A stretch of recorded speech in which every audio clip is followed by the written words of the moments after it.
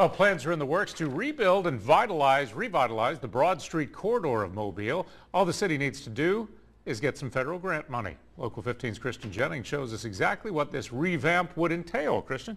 Greg, the project would completely change the look and infrastructure of Broad Street, taking away the highway feel it has now and making it more pedestrian friendly.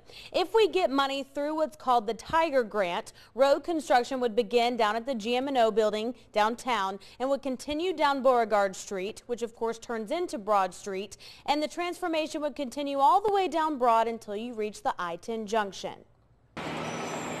Transforming Broad Street isn't a new concept. The city started beautifying the street back in 2006 with green medians, flowers, and street lamps. But now city leaders are hoping to piggyback on that and continue revamping Broad, basically from I-165 all the way to I-10.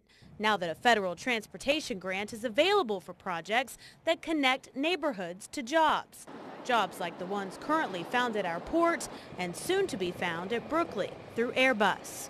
And it's very, very competitive. I mean, it's a long shot to get it, but if you don't apply, you'll never get it. And Broad Street's hugely important, to the corridor going into Airbus. And if anyone understands the importance of improving Broad Street, it's Rose Pullman. She's the co-owner of Pullman's Bake Shop, a staple in Mobile, which sits at the corner of Broad and Virginia Street. We would love to see sidewalks, bike routes, which I love it. We'd love to see more trees and that median to go all the way in front of us to Brooklyn Field. And that's exactly what Mayor Sandy Stimson has in mind. You're talking about a complete rebuild of it because we have crumbling infrastructure and the stormwater under the street.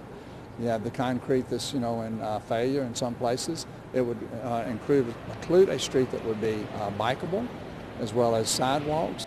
Pullman believes it would not only boost her business, but attract new businesses like restaurants and retail shops. City officials say the total cost for this project is about $17 million. If we're awarded the grant, it would pay for around $12 million of that. The city would front roughly $2 million and the state would pay the rest. Greg?